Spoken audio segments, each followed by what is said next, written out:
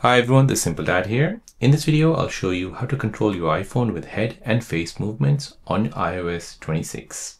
So iOS 26 expands accessibility with head and facial movement controls. So let me show you how to do this. So here we'll go ahead and first open up settings. Next, we'll go ahead and scroll down and find accessibility. Scroll down again. And where it says head tracking, go ahead and tap on this. Now you can go ahead and first set all this action. So say for example, if you smile, you can go ahead and make your iPhone do all of these items here, the actions. So let's just say if I smile, I want the camera to open up.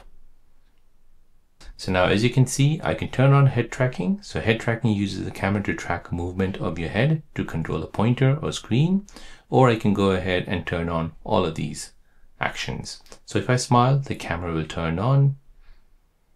If I blink, I can go ahead and control all of these actions. So you can basically assign head tilts, facial gestures, action like opening apps, scrolling, or going home. So this gives people with limited mobility full control of the iPhone, and also it's a fun hands-free trick for everyone to try. And there you go guys, that's how to control your iPhone with head and face movement on iOS 26.